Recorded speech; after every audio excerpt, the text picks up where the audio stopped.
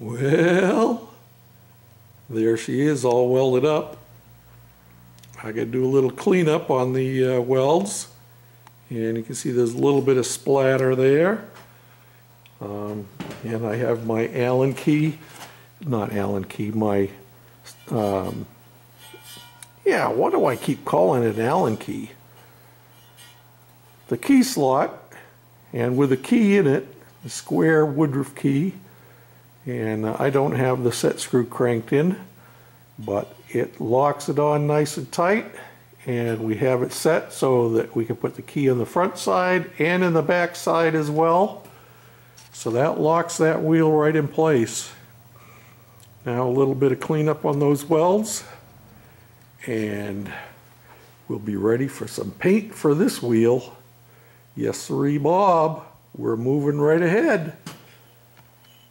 I'm not even sure what these are used for. I don't know if this is a measuring cup or if it's I don't think it's a hard-boiled egg cup. I don't know.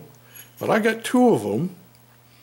And what you do with them, 49 cents. It's chrome, man. It's chrome.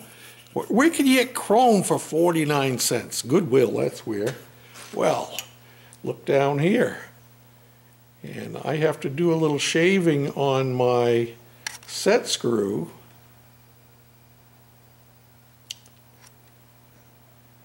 Whoop. And I got to split it in half so I only have the one cap.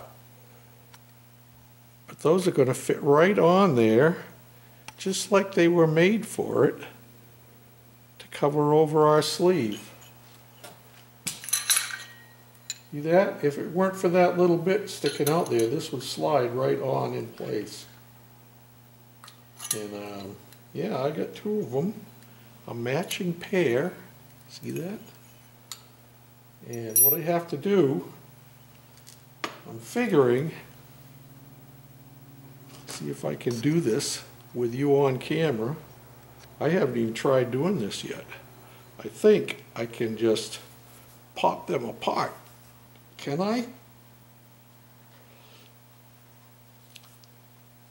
I think I can. I think I can. I think I can. I think I can. Come on now. There it is. See that? Now I got a nice chrome cap. See that?